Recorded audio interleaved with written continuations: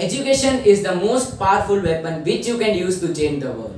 With this quote, a very cheerful good morning to respected Father Principal, sisters, teachers and all my dear friends. I Rajgaur Vatsal from Standard 10C is here with my fellow classmates to conduct today's digital assembly. It is very unique that we are gathering here in this digital assembly due to this COVID-19 pandemic. Prayer is the link which connects us to the Almighty. So let's start our assembly with a prayer song. There shall be showers of blessings. This is the promise of love. There shall be seasons refreshing, sent from the Savior above. Showers of blessings we need. Mercy drops round us are falling, but for the showers we plead. There shall be showers of blessings, send them upon us, O Lord. Grant to us now a refreshing, come and now honor thy word. Showers of blessings we need. Mercy drops round us are falling, but for the showers we plead. Now I would like to invite our Honorable Father Principal for the prayer. Happy morning, my dear students. Let us begin this day with a small prayer.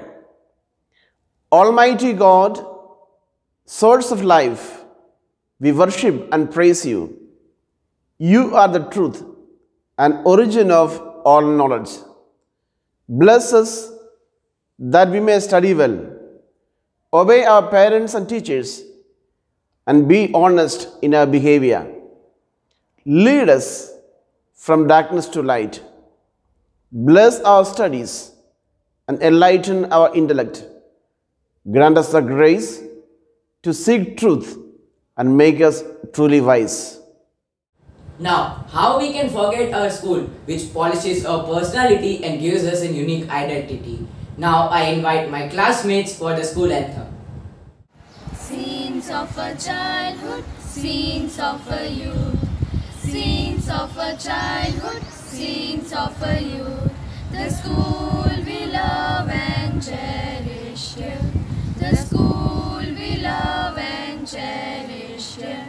Preparing us for life's rough space. Preparing us for life's rough space. St.Xavier's forever we will cheer. St.Xavier's forever we will cheer. God bless our dear old school. God bless our dear old school. Our principal, father, teachers all.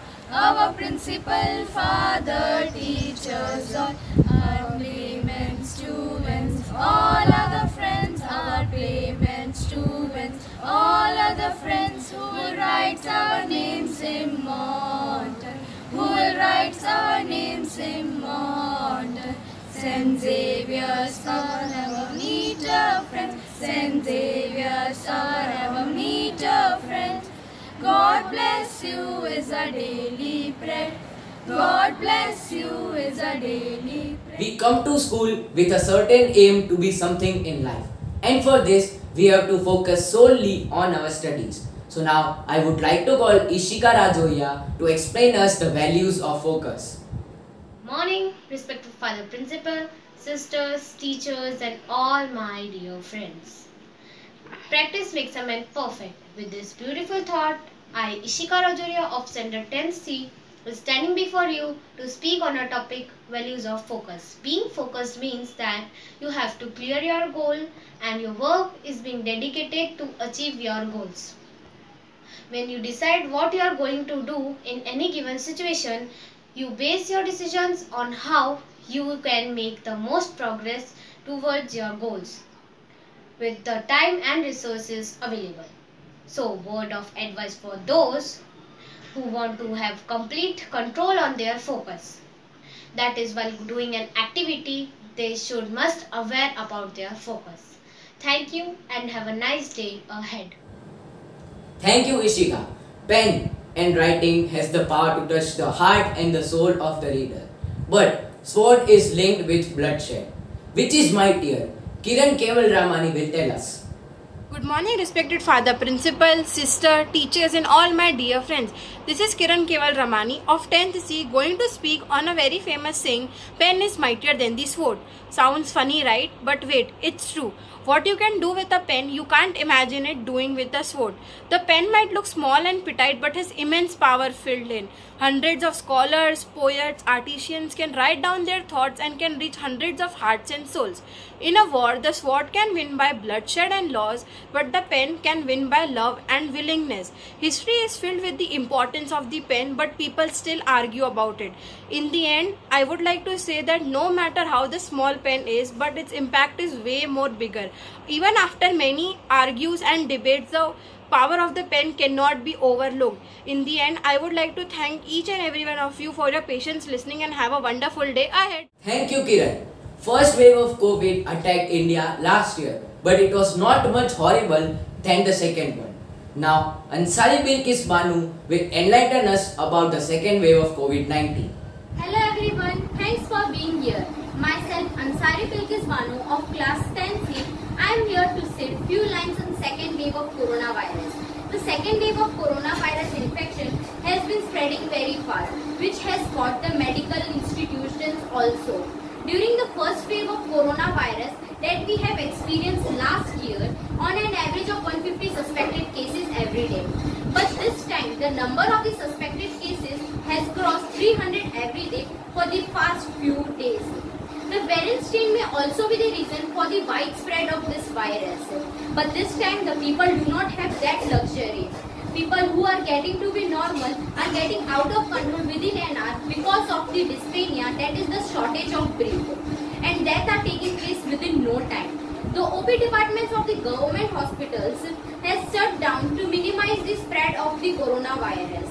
There is a considerable data of having vaccination. Vaccination protects us from the mutant state. If we get COVID-19, we risk our life of the loved ones. So, getting vaccination of the coronavirus is a good idea. That is the good goal we have. So, stay home, stay safe and contribute a little bit in the fight against the coronavirus. Thank you, Bilkis Banu. An oath is a way to make us aware about our duties towards the nation and the society. Now I invite Pooja ma'am to lead us with the pledge. India is my country. All Indians are my brothers and sisters. I love my country and I am proud of its rich and varied heritage. I shall always strive to be worthy of it. I shall respect my parents, teachers and all my elders and treat everyone with courtesy. I pledge my devotion to my country and its people. My happiness lies in their well-being and prosperity. Thank you, Pooja ma'am. On behalf of the speakers and the students, I would like to thank our Honorable Father Principal for giving us an opportunity to conduct this digital assembly. So, lastly, we will conclude our digital assembly with the national anthem. So, stay home, stay safe, wear mask and have a great day ahead. Thank you.